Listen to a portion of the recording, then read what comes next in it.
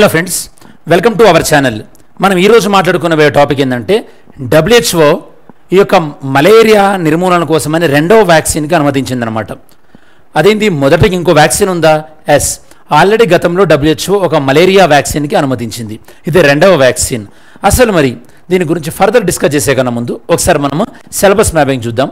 దానికన్నా ముందు then video components చూద్దాము. దాని తర్వాత మనం ఒకసారి డీటెయిల్డ్గా ఈ యొక్క మలేరియా గురించి, అసలు WHO ఏంటి, WHO మలేరియాని ఎలా అంతం చేద్దాం అనుకుంది, ఇండియా టార్గెట్స్, ఇలాంటివన్నీ కూడా ఒకసారి మనం చూద్దాం స్టూడెంట్స్. ఫస్ట్ సిలబస్ మ్యాపింగ్ ఎందుకు చూద్దాం. ఇది మనకి science and technology developments and there applications ఈ ఆస్పెక్ట్లో యూపీఎస్సీలోనైతే కనుక general studies paper 3 and TSPSC group 1 మెయిన్స్లో పేపర్ 5, ఏపీపీఎస్సీ గ్రూప్ 1లోనైతే పేపర్ 5 దీనికి రిలేటెడ్ సబ్జెక్ట్ అనమాట. ఓకే, సరే. దాంతోపాటు మనకి కరెంట్ అఫైర్స్ యాజ్ యూజువల్గా ఇలాంటి వాటిపైన క్వశ్చన్స్ అడుగుతుంటారు. స్టాండర్డ్ జీకేలో కూడా ఇంపార్టెంట్ ఇవి, ఎందుకంటే మనకు బయాలజీ ఆస్పెక్ట్లో యూజ్ అవుతుంది. మరి వీడియో కంటెంట్స్ ఎంతో చూద్దాం ఒకసారి. ఈ వీడియోలో మనం మాట్లాడుకోబోతున్నటువంటి అంశాలు.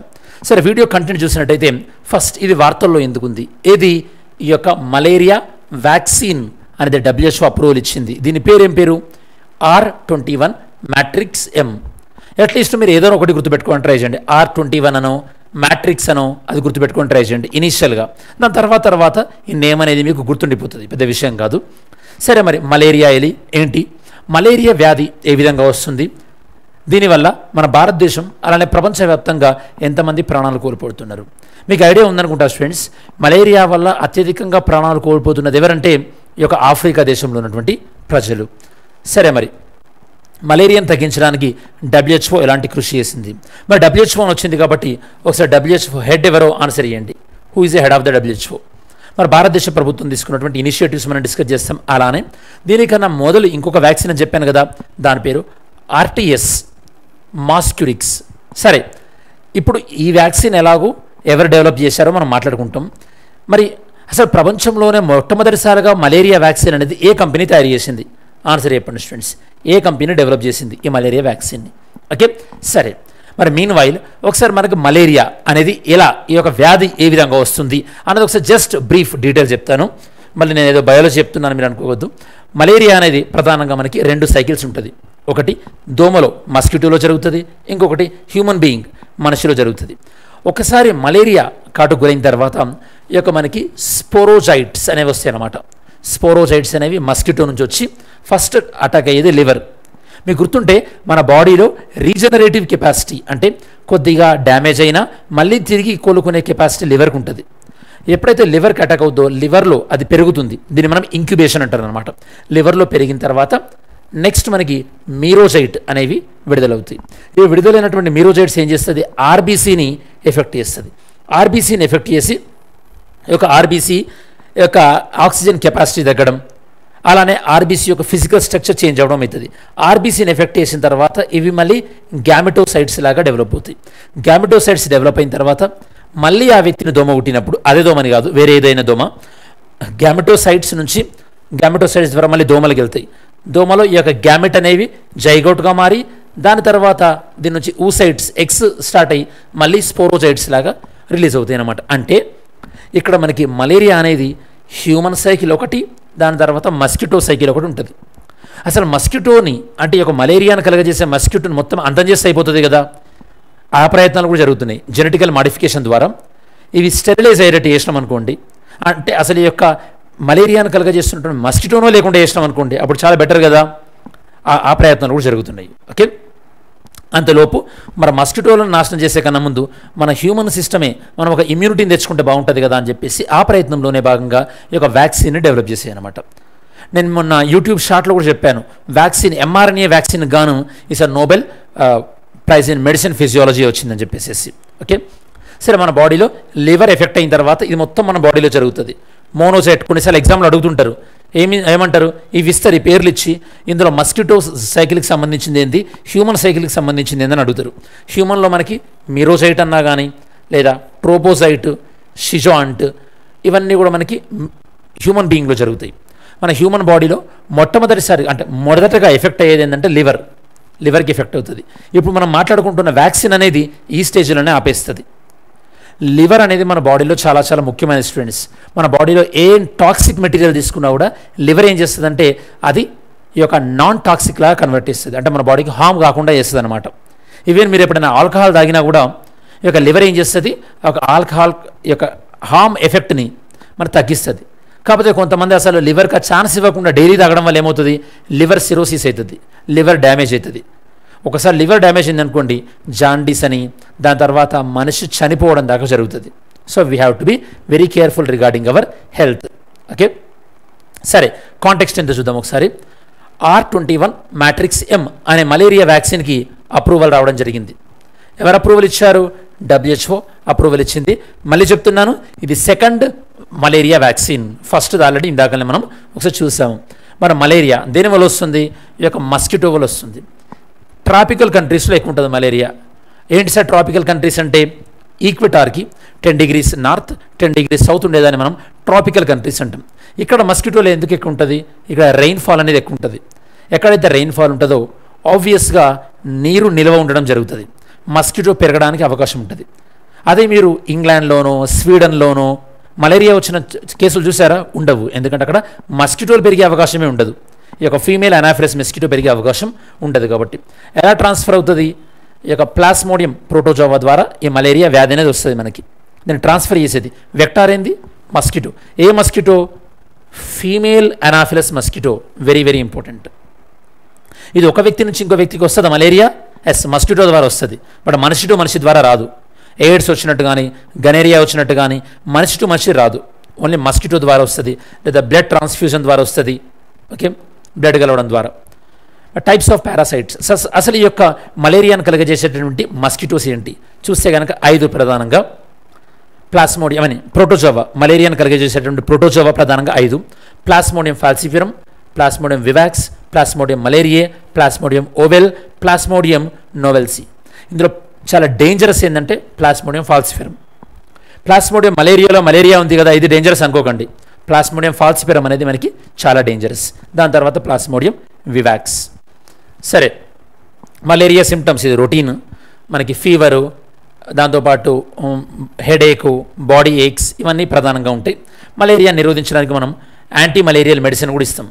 ఈ మధ్యలో మలేరియా కన్నా ఎక్కువ మన భారతదేశం లాంటి దేశంలో డెంగ్యూ వల్ల ఎక్కువ మంది చనిపోతున్నారు, చాలా అన్ఫార్చునేట్గా.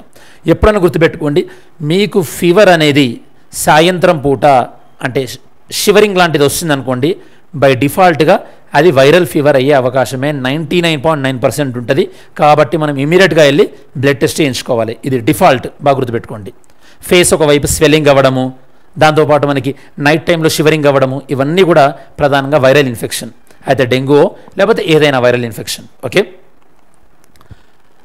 ఏముంది, బెటర్గా బ్లడ్ టెస్ట్ చేయించుకుంటే తప్పేం లేదు కదా. సరే, వరల్డ్ మలేరియా రిపోర్ట్ చూద్దాం. ప్రపంచవ్యాప్తంగా మలేరియా కేసులు 24 కోట్లు. మరి మలేరియా కేసులు 2020లో 24.5 కోట్లు, 2021లో 24.7 కోట్లు. పెద్ద తేడా ఏం లేదు.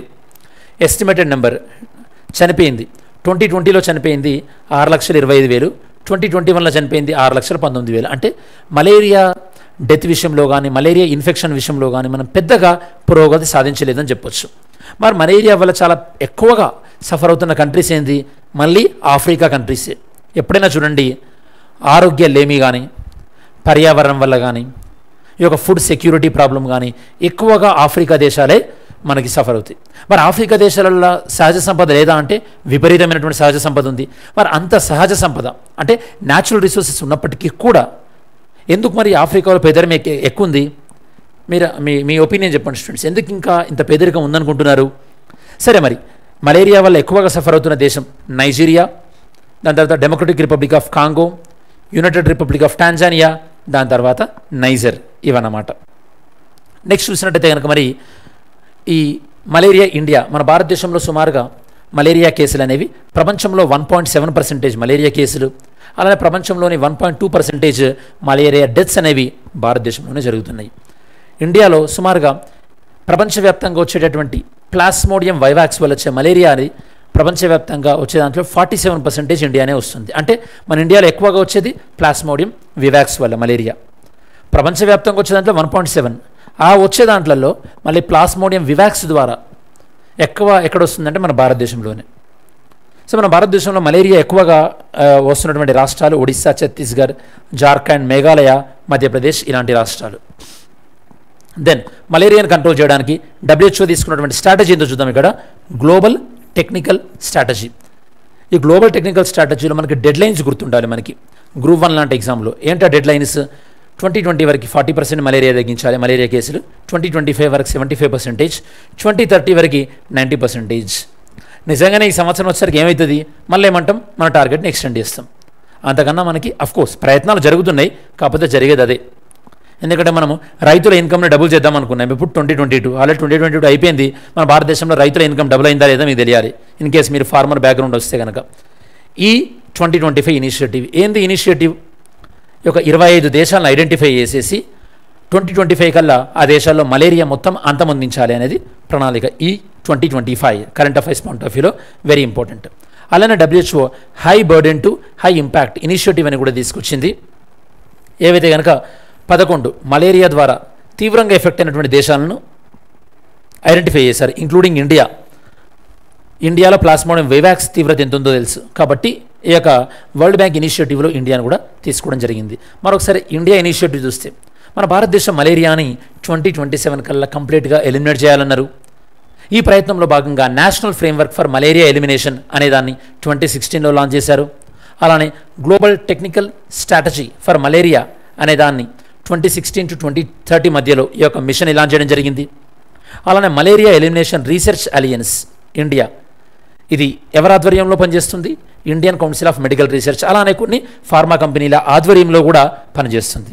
ఇలాంటివన్నీ కూడా ఓకే. నెక్స్ట్ ఈ వ్యాక్సిన్కి సంబంధించింది. మరి ఇప్పుడు మాట్లాడుతున్నటువంటి వ్యాక్సిన్ ఏదైతే ఉందో దాన్ని డెవలప్ చేసింది ఎవరు? University of Oxford. ఎవరి సహాయంతో? సీరం ఇన్స్టిట్యూట్ ఆఫ్ ఇండియా వారితోని సహాయంతో చేశారు. ఇది ప్రధానంగా ఏ దేశాల్లో లాంచ్ చేయబోతున్నారు? ఎక్కువగా మలేరియా వల్ల సఫర్ అవుతున్నటువంటి ఆఫ్రికా దేశాల్లో మొదటగా ఇది లాంచ్ అవ్వబోతుంది. అవి Ghana, Nigeria and Burkina Faso. ఇది సెకండ్ వ్యాక్సిన్. ఫస్ట్ వ్యాక్సిన్ ఏంది? RTS-AS01 అనేది. ఈ రెండు కూడా మనకి దేనికి అగెనిస్ట్గా పనిచేస్తాయి? చాలా డెడ్లియెస్ట్ అయినటువంటి ప్లాస్మోడియం ఫాల్సిఫెరంకి అగెనిస్ట్గా పనిచేస్తాయి. సీరం ఇన్స్టిట్యూట్ ఆఫ్ ఇండియా ఏమంటున్నారు? ఆల్మోస్ట్ ఆల్ వీళ్ళు సంవత్సరంలో ఒక 10 కోట్ల డోసులని వీళ్ళు తయారు చేయబోతున్నట్టుగా వాళ్ళు ప్రకటించారు, సీరం ఇన్స్టిట్యూట్ ఆఫ్ ఇండియా. మరి RTS అనేది వరల్డ్ ఫస్ట్ వ్యాక్సిన్ అన్నాం కదా మలేరియాకి, దాన్ని డెవలప్ చేసింది ఎవరు చూద్దాం. ఇక్కడ దాన్ని డెవలప్ చేసింది మనకి గ్లాక్సో స్మిత్ క్లైన్ వాళ్ళు డెవలప్ చేశారు. ఇది నేను మీకు ఇందాక చెప్పినట్టు మలేరియా మొదటి దశ అయినటువంటి అంటే లివర్, మనకి మలేరియా ప్లాస్మోడియం వచ్చిన తర్వాత మన బాడీలోకి ప్రోటోజోవా వచ్చిన తర్వాత లివర్ని ఎక్కడైతే కనుక అటాక్ చేస్తుందో ఆ సందర్భంలో ఇది మనకి దాన్ని ప్రివెంట్ చేయడం జరుగుతుంది. Prevent the parasite from infecting the liver. దీన్ని డెవలప్ చేసింది గ్లాక్సో స్మిత్ క్లైన్ GSK. దాని తర్వాత ఇప్పుడు దీన్ని వేరే కంపెనీ టేక్ ఓవర్ చేసింది అనుకోండి. ప్రతి 10 మందిలో ముగ్గురిట్లలో ఇది ఎఫెక్టివ్ చూపెట్టినట్టుగా సివియర్ కేసులలో, అలానే నార్మల్ కేసులలో ప్రతి 10 మందిలో 4 కూడా ఇది ఎఫెక్టివ్గా చూపించినట్టుగా మనకి రీసెర్చ్ క్లినికల్ ట్రయల్స్ అనేవి జరిగినాయి. ఇది మనకు ఓవరాల్గా మలేరియా వ్యాక్సిన్కి సంబంధించింది. మరి నిన్నటి వీడియోలో మిమ్మల్ని నిన్నటువంటి క్వశ్చన్ MCQ ఏంటి? The constitutional authority vested with the power of declaring caste and tribes. SC కానీ STని కానీ డిక్లేర్ చేసేటువంటి అథారిటీ ఎవరికి ఉంటుంది? ఆబ్వియస్గా ప్రెసిడెంట్ ఆఫ్ ఇండియాకి ఉంటుంది. ఓకే సరే, నెక్స్ట్ ఈరోజు వీడియోలో క్వశ్చన్ ఏదో చూద్దాం ఒకసారి. The malignant టెర్షియన్ malaria is caused by. ఈ మలేరియా దేనివల్ల వస్తుంది? Next mains question, ఎగ్జామైన్ the status of malaria in India. భారతదేశంలో మలేరియా స్టేటస్ ఏంది? What is the potential of world's first malaria vaccine in this regard. మరి malaria vaccine యొక్క భవిష్యత్ ఏముంటుంది అనుకుంటున్నారు? ఇది మెయిన్స్ క్వశ్చన్. సరే, మరి వీడియో చివరిలోకి వచ్చేసాము కాబట్టి ఈ వీడియోలో ప్రధానంగా మనం మాట్లాడుకున్నటువంటి అంశాలు ఏంది? మలేరియా దేనివల్ల వస్తుంది, ఈ యొక్క ప్లాస్మోడియం ఏంది, ఇందులో ఉన్నటువంటి సైకిల్స్ ఏంటి, దాని తర్వాత ఆఫ్రికా దేశాల్లో ఏ దేశాల్లో ఎక్కువ వస్తుంది, వ్యాక్సిన్ ఎలా పనిచేస్తుంది, ఇలాంటి విషయాలు మనం మాట్లాడుకోవడం జరిగింది. ఇది స్టూడెంట్స్ మనకి ఓవరాల్గా ఈ యొక్క మలేరియా వ్యాక్సిన్కి సంబంధించినటువంటి సమగ్రమైన విశ్లేషణ.